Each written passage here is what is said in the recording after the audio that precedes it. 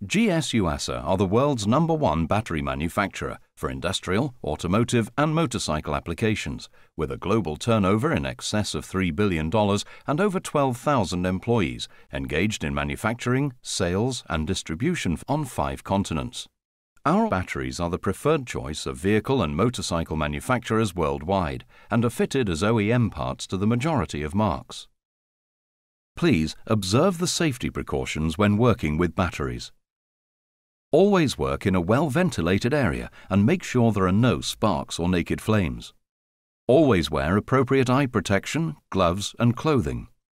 Clean up any acid or electrolyte spills immediately, and in the event that electrolyte may come into contact with eyes or skin, flush the area with water and seek medical attention immediately.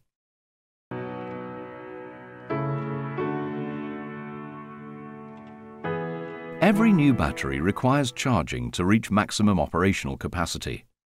Using the proper charger is essential to the battery activation process. Follow the instructions on the battery or use the equivalent charging options where constant charging is not available.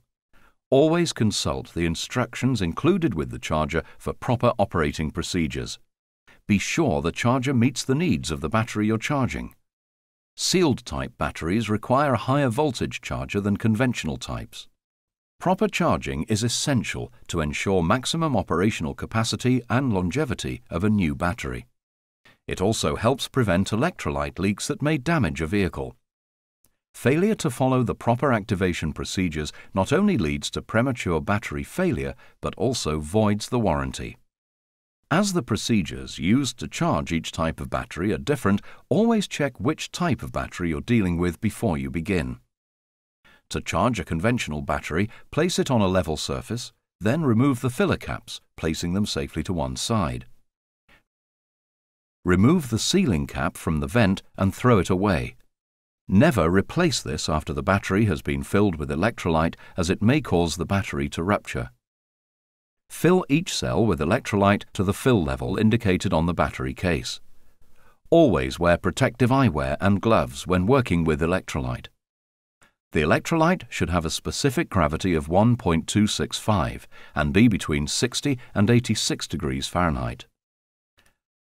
Leave the battery for a minimum of 30 minutes, gently tapping occasionally to remove any bubbles trapped between the plates. If after 30 minutes the electrolyte level has fallen, top up to the upper fill level. Replace the filler caps loosely and begin to charge the battery at 1/10 its rated capacity for 3 to 5 hours. Charging at a higher rate could damage the battery. Do not connect or disconnect the charger to the battery while the charger is switched on, as this may cause sparks that could ignite the hydrogen gas emitted from the cells during charging. When charging is complete, turn off the charger and disconnect it from the battery. Push or screw down the filler caps as appropriate, making sure not to over-tighten them, and clean off any spilled electrolyte with a water and baking soda solution. Allow the battery to stand for at least 30 minutes. Use an automatic battery tester to determine the battery's condition, and then check the voltage. This should be a minimum of 12.4 on a 12-volt battery. The battery is then ready to be fitted. If the voltage reading is below 12.4 volts or the battery fails the automatic battery test, loosen the filler caps and repeat the charging and test cycle. To charge a sealed battery, again place the battery on a level surface and remove the sealing tape covering the filler ports. Remove the electrolyte container from the box. Only use the container that comes with the battery, as it contains the proper type and exact amount of electrolyte for this specific battery. Detach the cap strip from the container and put it to one side. This will be used to seal the battery when charging is complete. The electrolyte container is made up of individual cells, each sealed at the top. Place it upside down into the filler ports of the battery. Ensure it's level and push it down to break the seals on the cells.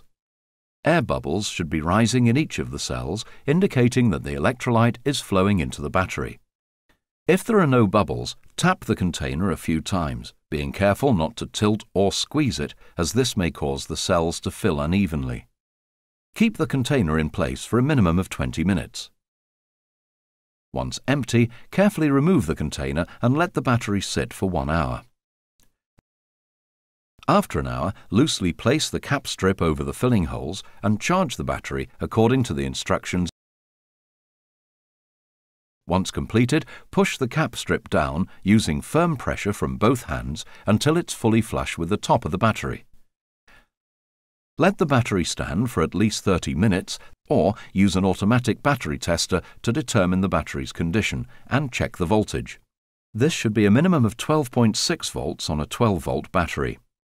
The battery is then ready to be fitted. If the voltage is less than 12.6 volts or the battery fails the automatic battery test, repeat the charging cycle and retest the battery.